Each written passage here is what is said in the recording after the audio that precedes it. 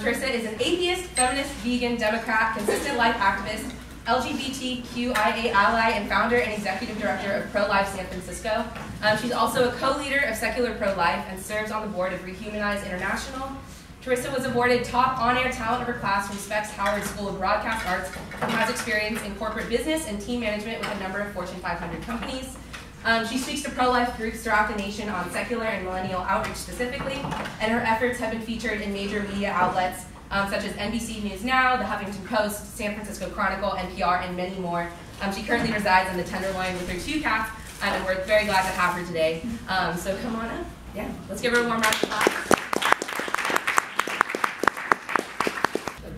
All right, great. Well, thank you guys so much for coming to class today. I really appreciate it. I know abortion, talking about it, listening to it, has got to be one of the biggest buzzkills on earth. I wake up every day and I deal with it, so I am very, very grateful that you guys took the time to come to class today.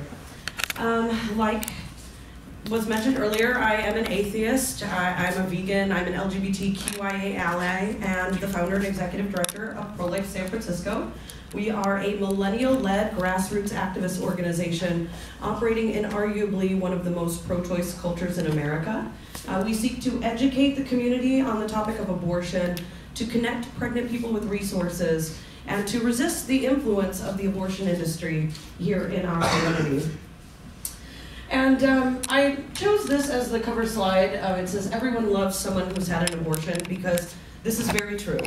And abortion, you know, it's a philosophical debate, it's a material debate, but it's also very personal for just about every single person. 1 in 4 people who have wombs will become pregnant at some point in their life and have an abortion. So I think it's really unlikely that abortion hasn't directly or indirectly affected just about everybody in this room. And I want to be sensitive to that.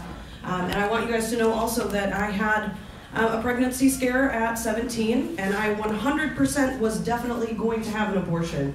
And it turned out that I wasn't pregnant and I didn't have an abortion, but I know what decision I would have made. So I want you guys to know that I'm not here to judge anyone, and that that's not what the pro-life position is about.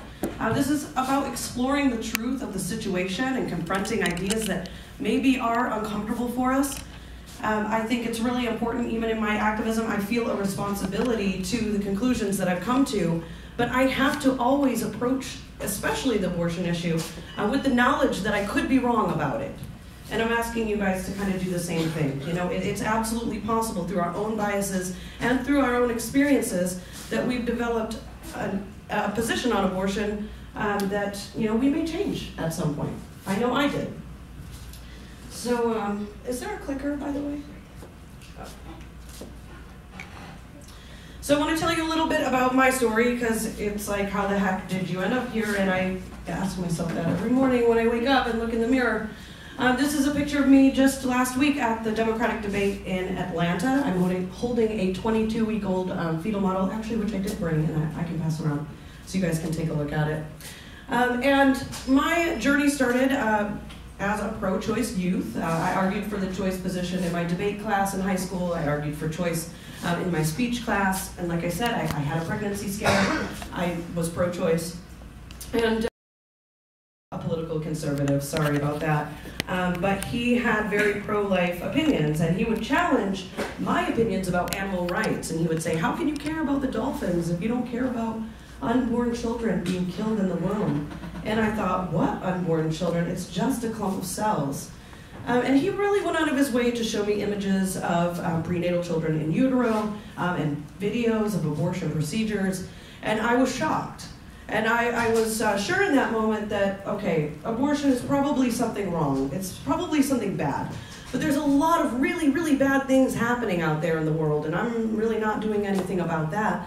And they're not nearly as morally complicated as something like pregnancy. So, you know, babies go to heaven when they die. I'll just pray about it and hope for the best. And then over the next few years, I lost my faith altogether.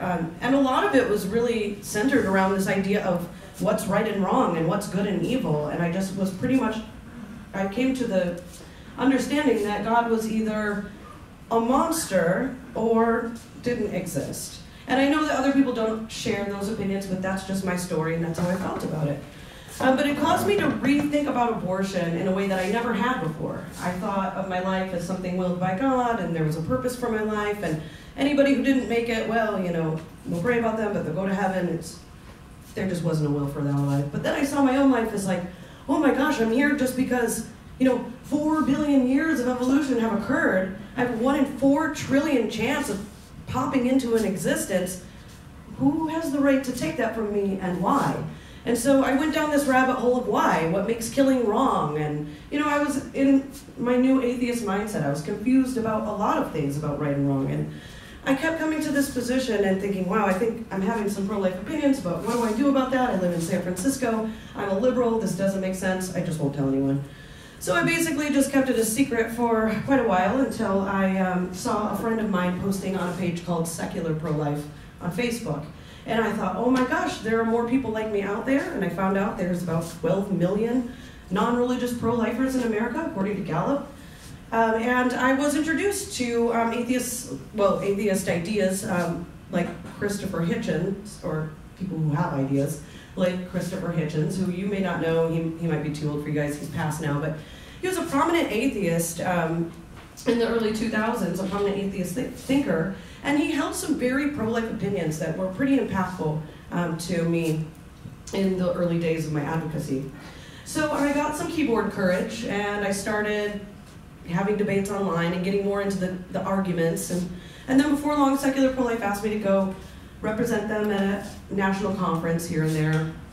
But it wasn't until 2016, with the rise of Donald Trump, that I became very compelled to do something within the community, to actually get on the ground and start to make a difference. Because obviously I'm a liberal. I don't agree with Donald Trump's policies. I certainly don't agree with most of the decisions that he's made as a president, or the things that he platformed off of leading up to the presidency, but yet he's holding the opinion that I have. And I realize that there's absolutely no way that this message is going to reach the community, the Bay Area community, if we're relying on Trump to do it.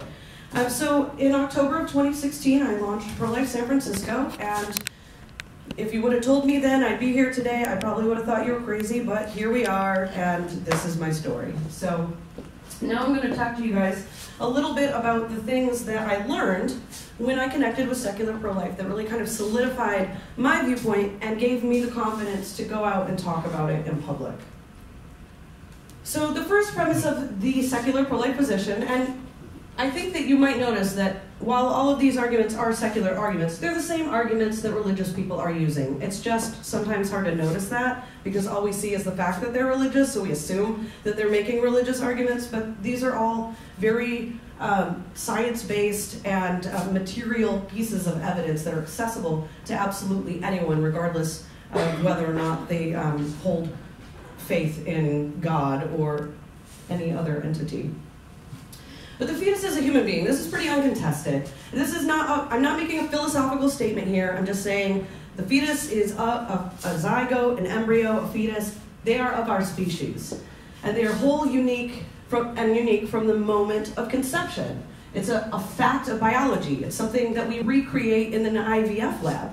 We know the minute we have a brand new human organism. We have brand new DNA unique to that human. We know what color eyes they're going to have, what color hair they're going to have, and lots of other traits about them, even in that embryonic stage. There is no other hallmark for individuality. We can't draw it back to any other moment except the moment we first exist. But most of the philosophical debate is really around the second point of the pro-life position, which is there's no consistent objective distinction between person and human being. And I think for the most part, people acknowledge, yes, okay, it's a human being, but for various reasons, it's not a person, and therefore we don't need to apply equal human rights to this human organism. And some people will draw that distinction around viability and say, well, if you can't live outside someone's body on your own, then you don't really have human rights, and therefore we don't need justification in order to take your life. But that seems pretty arbitrary to most pro-lifers, because viability is not something that's intrinsic to who we are or to the fetus. It's something that's based completely on where you are located geographically, where you happen to be gestating, and the technology available at that time. viability, that the point of viability is constantly moving. It was once 28 weeks, which is still where the point of viability is in California. You can have an elective abortion in California up to 28 weeks of pregnancy. But the British guidelines were just changed in October to 22 weeks. So we know at 22 weeks gestation, you have a very, very high likelihood of a fetus surviving if given medical care.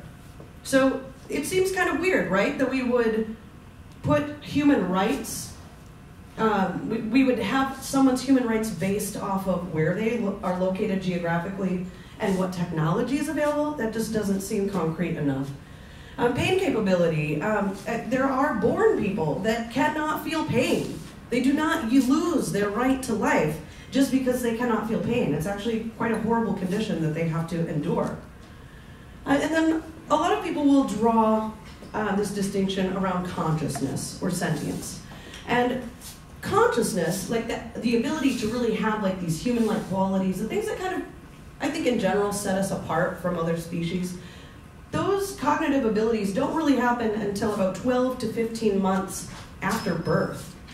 And then some will draw a point of sentience, and sentience is very difficult to define, it's very difficult to determine when it actually occurs, but some people will say sometime around 24 weeks. And I think that's a consistent position if you're an ethical vegan and you aren't taking the lives of any other creatures who have achieved that kind of level of cognitive ability. So it's about being consistent and being objective. And what we find is that, at least to this day in my advocacy, I have not found a consistent objective distinction between human being and person. And that is because they are the same thing from our point of view, from a pro-life perspective. The third point of the pro-life position is that human beings merit human rights. So if you don't believe in human rights, you're never going to get to the pro-life position because this is the cornerstone of it all. We're saying that your right to exist, your right to not be unjustly killed, is not grounded in something that you can do, in some kind of ability that you have, or something that you can contribute to society. We're all equal because we share something in common. And that one thing that we share is our humanity. There is nothing else. And this idea that we can conceptualize a human non-person is an idea that's been used a lot in history. It's been used exclusively to discriminate against whole groups of human beings who have been called non-persons. And this is actually a quote from Dr. Mildred Jefferson. She was the first African-American woman to graduate from Harvard Med School. She was a staunch anti-abortion advocate. She supported anti-abortion efforts before and after Roe v. Wade, and she said, "I'm not willing to stand aside and allow this concept of expendable human lives to turn this great land of ours into just another exclusive reservation where only the perfect, the privileged, and the planned have the right to live." She was actually the first African-American woman to be the president of the National Right to Life Committee as well. A real hero for the pro-life movement. Now, in order to achieve this type of discrimination, because for the unborn, this discrimination is lethal almost 100% of the time. Abortion is also the #1 cause of death in the United States, dwarfing deaths by heart disease by like more than 400,000 per year. And this discrimination is allowed because we have done so much work as a culture to dehumanize the preborn human. And this has happened in these other cases that I've talked about too. This amazing chart was made by Rehumanize International.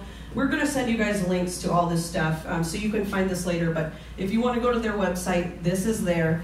And this is this has been studied, the idea of dehumanization through language.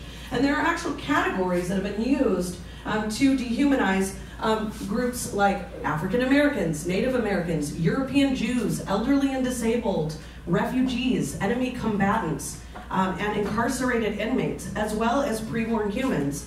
And those categories are to describe them as a non-person, an animal, an inanimate object, a deficient human, or a parasite. And I'm sure that you guys, you can look at the chart and you can see exactly, there are quotes from people, from specific points in history saying exactly those things about these groups. And there is a perfect parallel between that and what is happening with abortion in America today and the way that we have dehumanized an entire population of human beings. But the debate on the ground is something different. And I think a lot of pro-lifers get kind of stuck here. They're like, well, I've shown you it's a human being, and I've shown you why it should have moral relevance to you. But that really sidesteps the main argument that's being made on the sidewalk, which is my body, my choice. This is about bodily autonomy, something that's very important in our society, something that we have spent decades developing jurisprudence to protect bodily autonomy. And there's an important case that happened in 1978 where this guy, McFall, he had this disease, I forget exactly what it was, but he needed a bone marrow transplant. And getting a bone marrow transplant is actually very difficult. And he found that his cousin, Shimp, was a match. And Shimp was terrified of going through with the surgery. He did not want to have to do this, and he refused.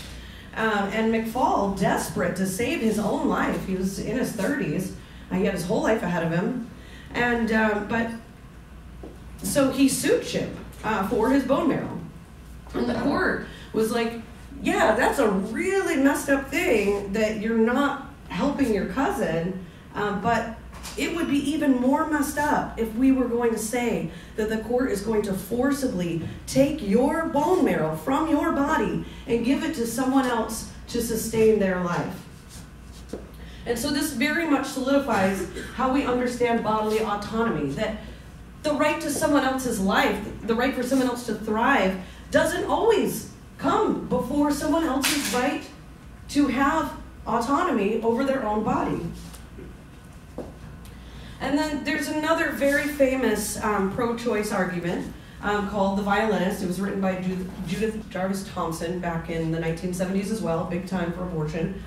But she explains a thought scenario where you're at a party, you're having the best time ever, probably drinking a little too much, you black out, you wake up, and you are connected to this guy in this weird dialysis situation, and the doctor rolls in and he's like, sorry about what's happening here, but it turns out the violinist, he's really famous and attractive, and we want to make sure that he lives, and you are a perfect match for whatever it is he has. All you have to do is stay connected to him for 9 months, and then you're free to go, and everybody lives. And so obviously, it would be really, really cool of you to do that for the violinist. Very nice. But should you be forced by law? Should you be compelled by the law to stay connected to this guy for 9 months? And I think most people would agree, no, that's insane. But the distinction that I find so compelling between this argument and pregnancy is that in this argument, you are kidnapped. You've had absolutely no say in this situation, and therefore no responsibility in keeping the violinist alive. But in the vast majority of situations where pregnancy occurs, it's done through consensual sex. It's like if you showed up at the door for the party and they were like, you can totally come in, but there's a 22% chance, up to a 22% chance, that you might get connected to this guy. And then, if that's the case, would you have the right to leave him? Would you have the right to kill him then? If you decided that after you've already consented to the risk that you didn't want to help him out, we might treat it differently, especially if it's happening 22% of the time we go to parties. And same thing with or different though, with the car crash analogy. The car crash analogy is quite powerful because it says, every day we get into our cars, well, I don't, I haven't driven in 13 years because I live in the city, but if you guys get in your cars every day, you do it of your own volition. No one's forcing you to do that. But if you crash into someone and you hurt them, even fatally, you are not compelled by law to donate blood to save their life. This is a powerful argument. But I think the distinction here between pregnancy is, again, the frequency. If we were getting into fatal car accidents 2 to 22% of the time we drove, and the only person that could save the life of the person on the other side is you, I would think that as a society, we would come together and be like, hey, maybe there should be some responsibilities involved with this car crash situation. And I think that that really shows me that this debate is not about bodily autonomy. It's about the fact that we do not perceive early humans, embryos, fetuses, as equal human beings to the rest of us. And we're likely doing that through some form of ableism. And even Roe versus Wade said, quote, "Appellant and some amici argue that the woman's right is absolute and that she's entitled to terminate her pregnancy at whatever time, in whatever way, and for whatever reason she alone chooses. With this, we do not agree. In fact, it is not clear to us that the claim asserted by some amici that one has an unlimited right to do with one's body as one pleases bears a close relationship to the right of privacy previously articulated in the court's decisions. The court has refused to recognize an unlimited right of this kind in the past." And I think it's also important, this is Jane Roe here. She actually never did have an abortion. She gifted her child for adoption, and she spent the rest of her life as a pro-life activist trying to undo the case that bore her name, that has destroyed to this day over 60 million American lives. So, does abortion correct a social injustice, as many pro-choice advocates tell us? Or is abortion unjust, as pro-life advocates tell us? Well, I want you to look at this chart. And I think one of the more compelling arguments coming from the pro-choice side is, the lesser of two evils. We don't want to create a world where women or pregnant people are dying trying to procure abortions that they're not able to obtain legally. And there is a lot of rhetoric about, we will never go back. And there's truth to that. People did die from illegal abortions prior to Roe v. Wade. So I'm wondering, looking at this chart, this is the number of women who died from illegal abortions. In your minds, can you pinpoint a place where you think the Roe v. Wade decision happened? Usually I have somebody volunteer to come up, but we don't have time, so I'm just going to have you imagine. Where do you think it is? Well, it's actually right here. Not even a blip on the radar. And neither is the first state legalizing abortion. So pro-choice advocates will often zoom right into this area and say, look, right after the Supreme Court decision, it just plummeted. But look at it in context, guys. We have no reason to believe that there's just going to be an outrageous number of maternal deaths if abortion isn't widely legally available. Not that it's not something that we don't have to seriously consider. We do. It's important. But it's also important to understand the truth. Dr. Bernard Nathanson, who performs thousands of abortions in the state of New York, who co-founded NARAL, then known as the National Abortion Rights Activist League, he, after performing an abortion under ultrasound technology, became pro-life. He spent the rest of his life as a pro-life activist. And he wrote extensively how the numbers of maternal deaths prior to Roe v. Wade were exaggerated by factors of 40 in order to get public support for Roe v. Wade. And these talking points of thousands of women dying every year before Roe, these are coming from doctors who know better, from people in the abortion industry that know better. They're not accidentally saying these numbers. These are specifically chosen to manipulate the conversation. And while that is a very, very hard edge of the pro-life side, something that we have to own, something that we have to acknowledge and we have to constantly work to try to mitigate. But the pro-choice side must also come to terms with the hard edge of their side, and that is straight up infanticide. And if you think that I'm insane, I'm going to walk you through the evidence of this. Because quite frankly, it does sound insane, but this is America, guys. This is Kermit Gosnell. He is currently serving a life sentence for severing babies' spines with scissors as his general practice. And you can read, actually, the grand jury report on the things that he did. He delivered likely tens of thousands of babies alive and then severed their spinal cords because, quite frankly, it's easier, and nobody was checking on him. Peter Singer, someone that I admire very much, a teacher, a professor out of Princeton. He's a vegan. He cares deeply about social justice issues and about the poor. And yet he believes that because infants do not have that cognition until about 12 to 15 months after birth, that there's really no issue with killing them before then. It's not really too morally problematic. And there have been several studies written on this. And then also we have the issue of fetal tissue research, which on the surface sounds like, okay, well that's cool. I mean, because if people are having abortions, we want to make sure that the best can come out of that, and that if that means cures for diseases, we want that to happen. But let me explain to you how fetal tissue research works. For example, a contract that the NIH just canceled with UCSF that's been going on for at least the last 6 or 7 years requires a monthly supply of late-term fetuses for medical experimentation. That one project required 2 per month. They had to be between the ages of 18 and 24 weeks, meaning many of them were viable. And in order to do abortions for organ harvesting, for fetal tissue research, they cannot use digoxin, which is the lethal injection that causes fetal demise prior to an abortion. So without the use of digoxin, they can only do these late-term abortions 2 ways.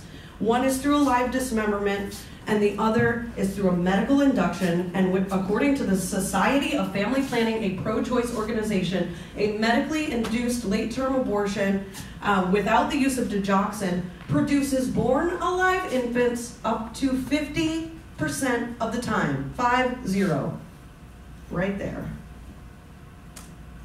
And if that's not mainstream enough for you, in 2001, when the Born Alive Infant Survivors Protection Act was introduced, that provides that a live child born as a result of an abortion shall be fully recognized as a human person and accorded immediate protection under the law. Obama said on the Senate floor in 2001, whenever we define a pre-viable fetus as a person that is protected by the Equal Protection Clause, it would essentially bar abortions because the Equal Protection Clause does not allow somebody, it says, to kill a child.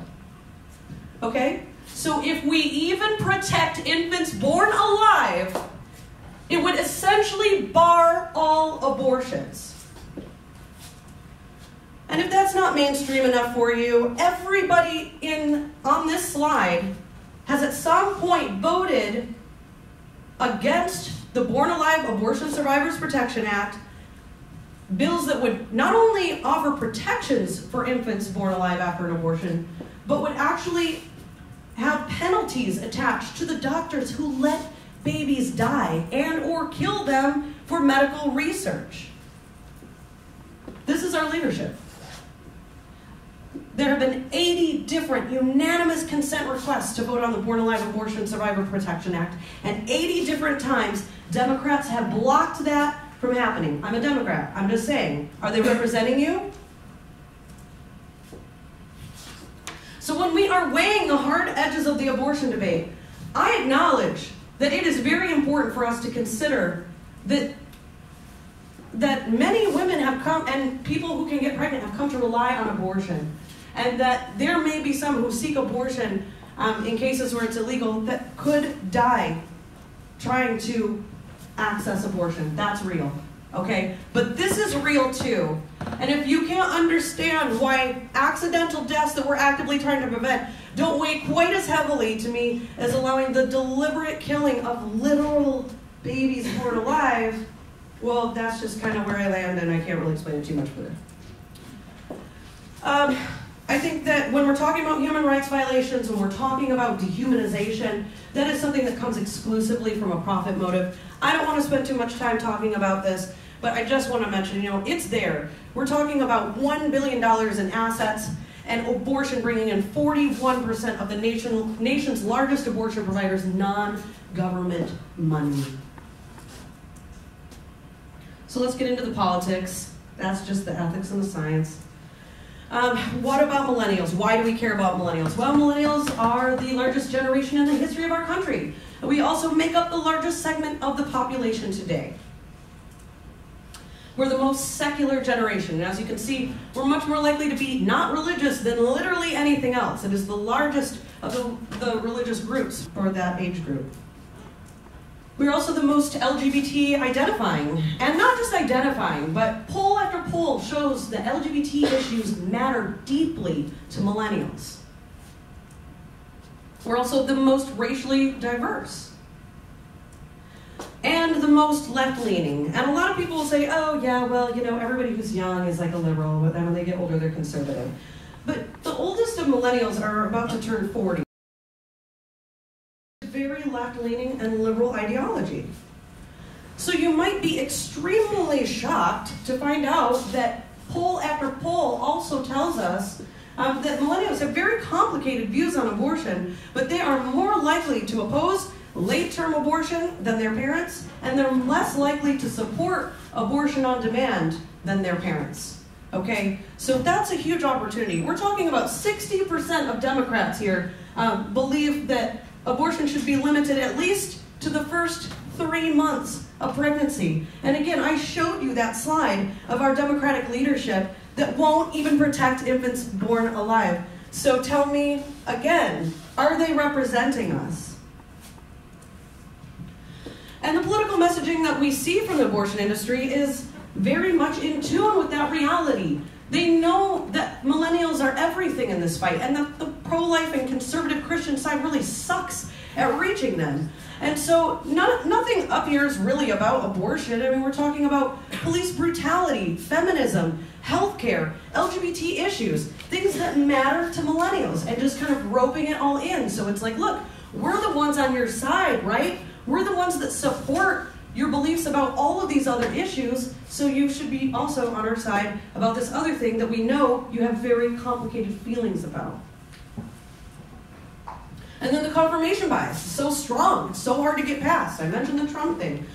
This particular situation with this Covington kid at the March for Life this year, him and a bunch of other Caucasian kids standing around wearing MAGA hats, and there was a confrontation with this Native American man, and the media just went all over it. They're like, these kids, they're blocking the way, they wouldn't let this Native American man through, these MAGA kids are awful. And I was like, yeah, they're awful, MAGA kids, because I feel the same way. But all of our bias was triggered because once the video came out, everyone saw it was actually the kids were just minding their own business, and that it was the Native Americans that came in and actually started the incident. So this kid's actually suing the media now for like $200 and something million for defamation. But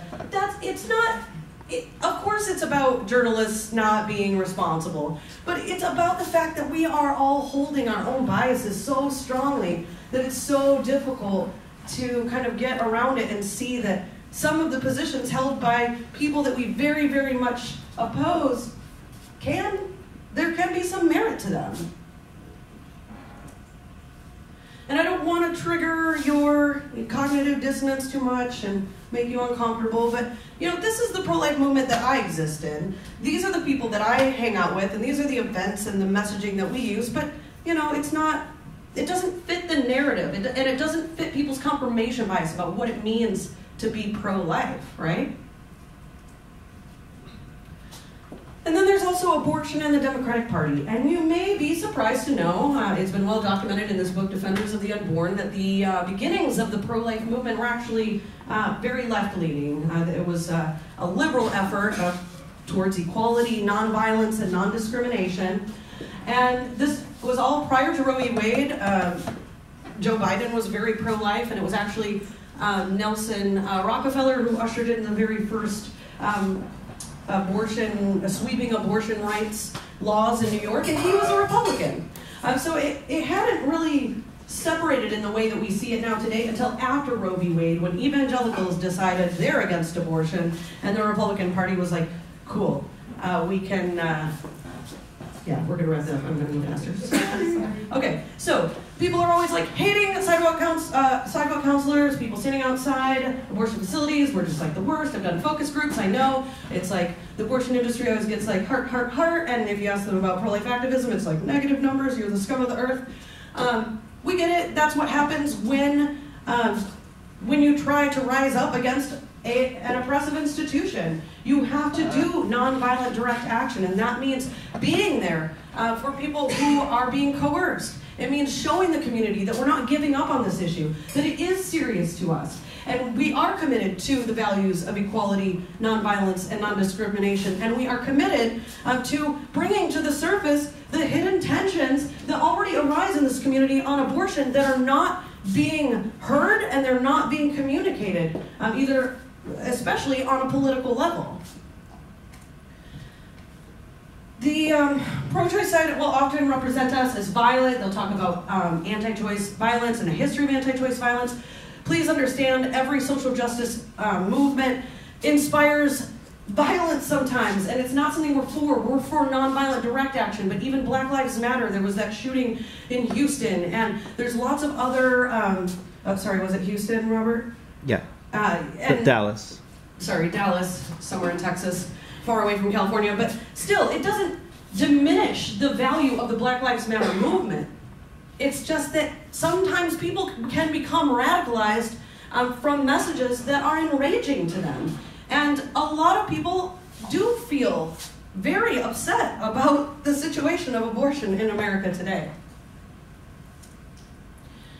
And these are just some examples of the violence that pro-lifers experience. Ron, my good friend, 86 years old, we've been out on the sidewalk many times together, he got beat up on camera last year. The guy told him, "Stay on the ground, old man," and literally beat him up. This guy kicked someone I know. That girl got punched outside of a clinic. So this idea, like, I can't even tell you how many times I've been threatened with violence. So it's not something that's specific to pro-choicers or pro-lifers. All I'm saying is take it with the understanding that we're fighting injustice here and that people do get inspired to do things that we do not support. This is a movement of nonviolence, non-discrimination, and equality. And so I'm going to run through the public health. Thank you guys so much for giving me a little bit of time. I want to talk about how this affects the community. Because like I mentioned before, 1 in 4 people who can become pregnant will have an abortion in their lifetime. And many experience miscarriage. And many experience pain after an abortion. Now, the pro-choice people that go after me will most certainly show you studies saying most do not, that it's very uncommon for those types of things to happen. But they do happen. And those women's voices are being silenced in the abortion debate next to campaigns like Shout Your Abortion that seek to paint abortion as no big deal and empowering. And so then when you have legislators saying things like, "Oh, a miscarriage is just some mess on a napkin," how is the community supposed to process this loss that they may be experiencing? Their loss is being marginalized by elective abortion in this country. And then there's a racial aspect to this as well. And I'm sure that the people that go after me will certainly be addressing this. And yes, abortion affects people of color at a much higher rate than white people. So does income inequality. Abortion is a symptom of poverty, not a solution to it. We must find nonviolent solutions for the terrible situation that people of color experience in this country. It's real, it needs to be addressed, but we need nonviolent solutions. And then, of course, abortion coercion, which is something that the pro-choice lobby will say is quite rare. But we know from their own statistics from Guttmacher that 93% were sure of their decision to have an abortion, so that leaves 7% that weren't sure. And then we even have some, where it says 2% of cases, women felt that they had been pushed to have an abortion against their wishes. So 2% of 60 million is something like 1.2 million coerced abortions in this country. So we need to really confront some of the harder edges of what it means to have pervasive abortion laws in this country. We are one of only 7 nations that allows abortion up until birth. And I would say that if you want to challenge that, if you have discomfort with late-term abortion and you feel that you're not being represented, then we have to challenge that, because the law of the land at this point is Roe v. Wade, and Roe v. Wade allows abortion up until birth. So if you want to codify Roe, that is what you're saying. And if you want limits on a late-term abortion, then we need to challenge Roe.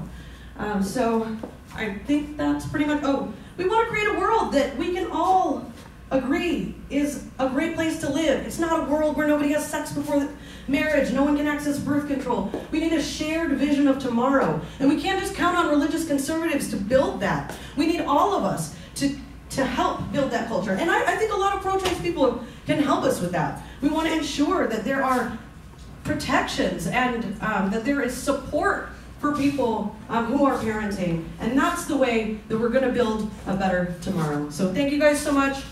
Please, if you don't already hate me, follow us, and I'm happy to take questions now. Thank you so much. So